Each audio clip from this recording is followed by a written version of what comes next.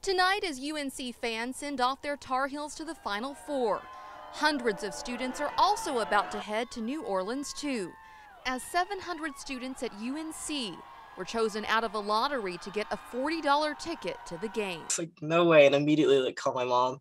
So for a second, I was like, this isn't real. And 700 students at Duke got a $20 ticket. I ended up getting a ticket. The email said congratulations. I was overjoyed. But now the hard part, figuring out how they're going to get there. Now we're just figuring out who's going to be driving down with who, where we're going to be staying. The flights are like $2,000 round trip. Ridiculous. UNC sent an email to students last night about a lottery where a limited number of students would be picked for a $400 bus ride. Their lodging and hotels paid for thanks to a donation. Over at Duke, they're also planning to send buses, but students are still waiting to find out if they'll get a seat. Joey Stanley was one of the lucky students picked, and he's prepared to drive if needed. And this is a game he can't miss, and neither can his twin brother Freddie.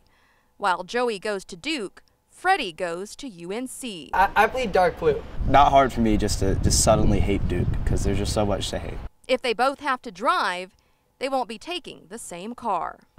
UNC car and Duke car.